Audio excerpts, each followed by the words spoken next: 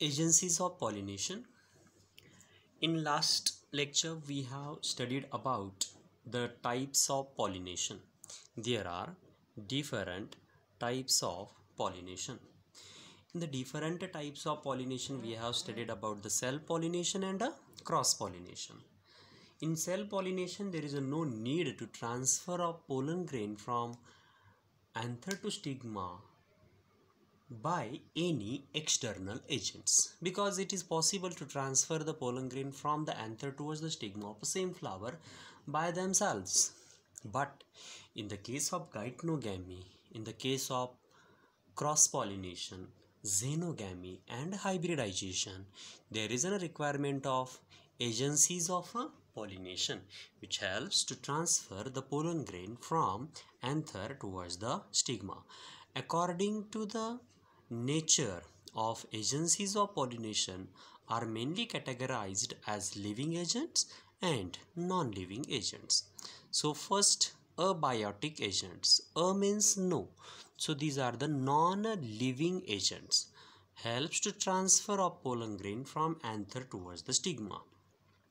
Biotic means those are the living agents.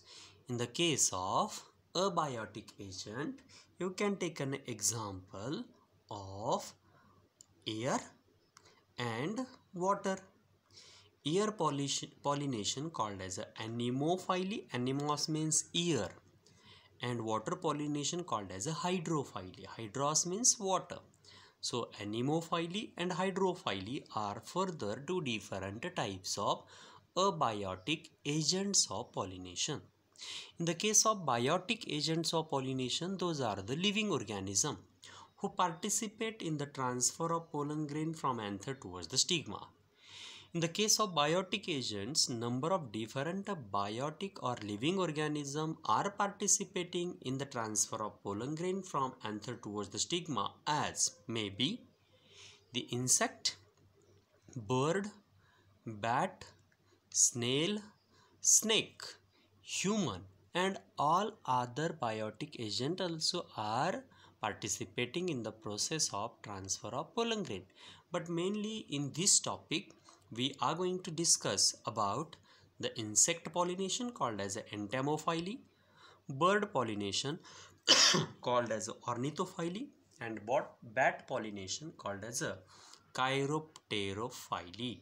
So out of that, firstly we are going to discuss about the abiotic agents of pollination.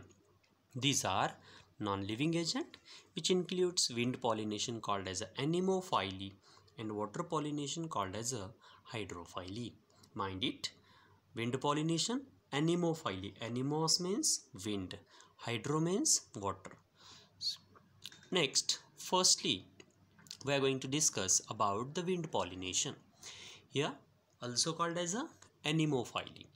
You can take an example of a plant are depend for a process of pollination on a wind, as wheat hai, rice, corn, rye, barley, oat and palm are the different plants in which the process of a pollination is carried by the wind, also called as a anemophily.